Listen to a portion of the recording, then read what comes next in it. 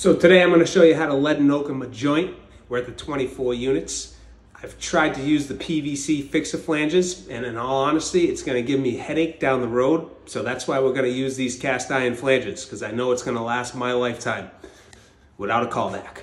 So let's get to work. So you take the horsehair, you flip it, twist it, and stick it in the hole, just like your sister likes. Once you got it in there, you take your yarning iron, see that? And then you put it in and push the yarn down in the hole. Now it's hard to do it with just one hand, so I'll be right back. Now you continuously twist the yarn, stick it in between the pipe and the flange.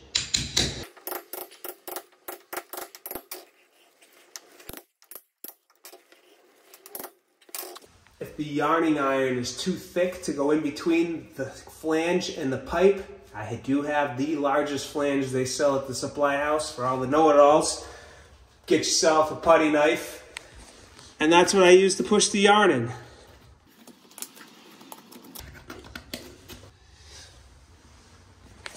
So the reason for the oakum, that's what's actually making it watertight.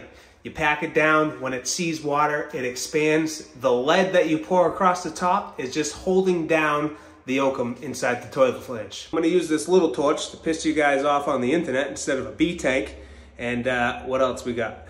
I use the toilet riser to hold the ladle while I melt the lead into it, if that makes sense.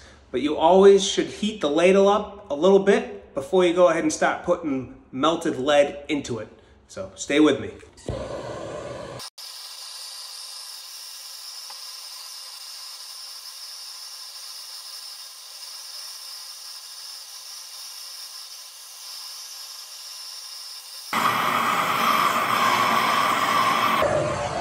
Now I think I got enough lead melted.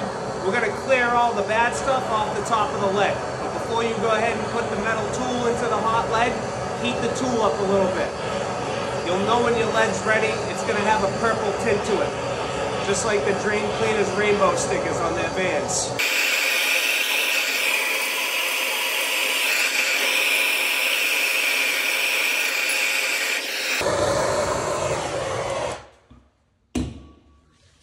See if I can do this one-handed. Pick it up and pour it in. The piece coming through the floor is not cut evenly, so it spits out in areas. You should be doing this in one continuous pour, but because these are from 1830, they must have knotted off with the dinosaur teeth, so I do my best. It shouldn't leak. So once you got the lead poured, you grab a packing iron, they got it inside and outside, and you go around the edge and you lightly tap the lead down so it packs on the oakum.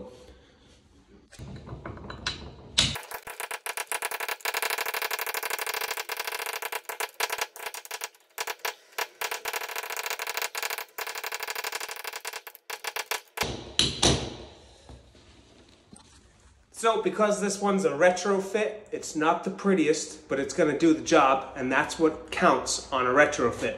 If it was a brand new, you can turn it into art and make it look good. So there you go. That just proves my point. You gotta be a well-rounded plumber. Service, new construction, commercial, that's what makes you good at what you do.